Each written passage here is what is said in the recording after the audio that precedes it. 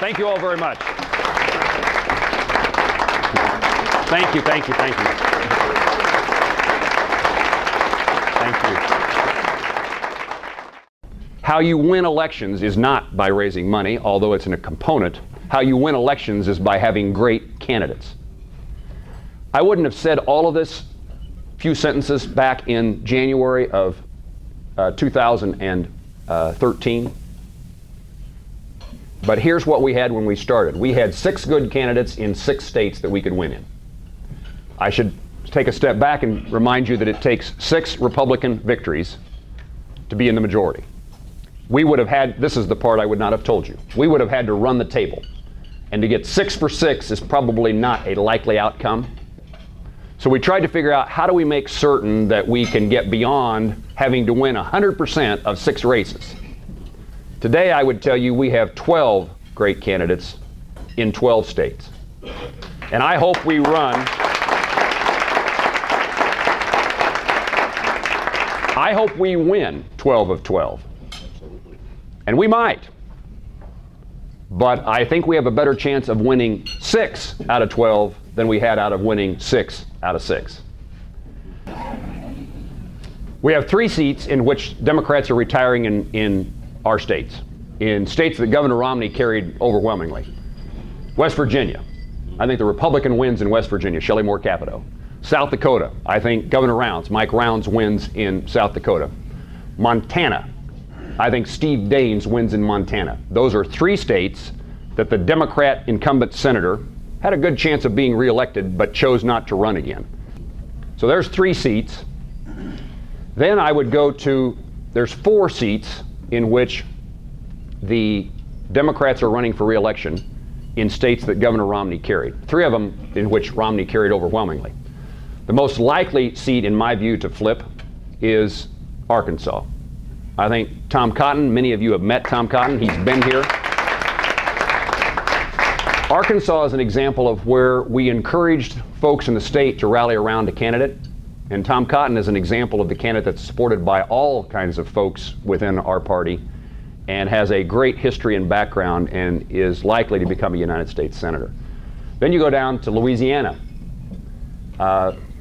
Cassidy, Representative Cassidy is a short-term recent addition to the U.S. House of Representatives. He's a physician.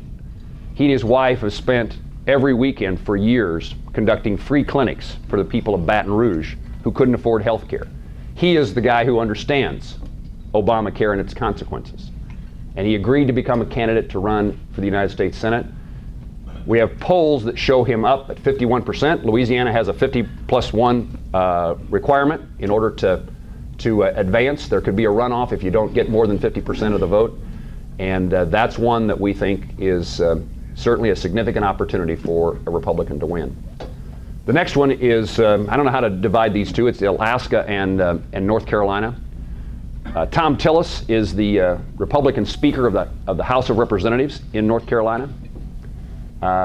He is the guy, and the Republicans hadn't been in the majority in North Carolina. He runs as a new member and becomes a new member of the North Carolina House of Representatives, takes on changing the makeup and brings a Republican majority to the House of Representatives in North Carolina, becomes the Speaker, and now is the candidate for the United States Senate from North Carolina. Alaska, Mark Begich barely won at a time in which the incumbent was under indictment. That indictment, you may remember, for Ted Stevens disappeared, was dismissed by the Democrat Justice Department after the election. And he won by a handful of votes. And that's the primary that occurs today. There are 3 Republicans, all of which seem committed to supporting Beverly and Ken, all 3 which seem committed to supporting the eventual winner of today's primary. And Alaska is a solidly Republican red state. And so we have 3 open seats. We have 4 Democrats who I believe have serious challenges and the Republican can win. And then we have some places that are open seats that are very purple. I know a little bit about Iowa because as a Kansan, every time Bob Dole ran for president, we Kansans had to get on a bus and go to Des Moines. So I've spent some time over the years in Iowa. And Joni Ernst is the Republican candidate. You may have heard or seen her television advertising about growing up on a farm castrating castrating pigs, can be very comfortable going to Washington, D.C. and eliminating with a knife pork. She's a farm girl. She's a state senator. She's in the National Guard.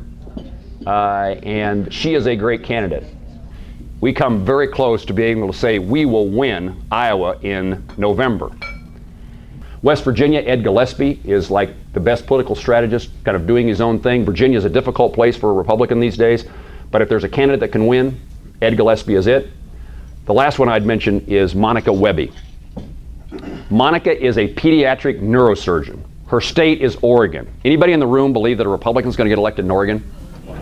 Let me describe a couple of things to you and then ask you the question again. Oregon is the place that the Obamacare and the exchange is the worst in the country.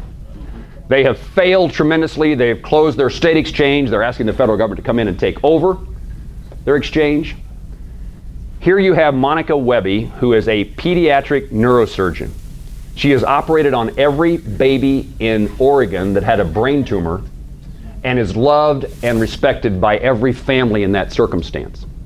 She has an ad. I showed it to the crusty old Republican senators at lunch a few months ago, and tears just start flowing. It's mom describing about how no one gave her any hope that she could deliver her baby alive. She went to Monica Webby, Dr. Webby, and found hope.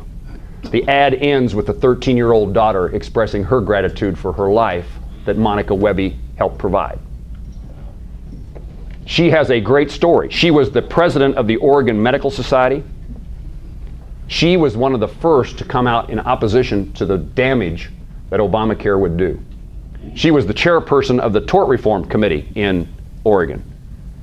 Here's a lady who has never run for office, but has decided that changing the United States Senate and changing our country as a result of that is more important at this stage in her life than anything else she could do.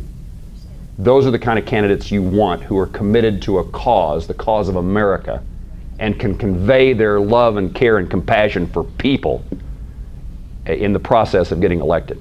Incidentally, she has the best slogan of any candidate out there: change your senator, not your doctor.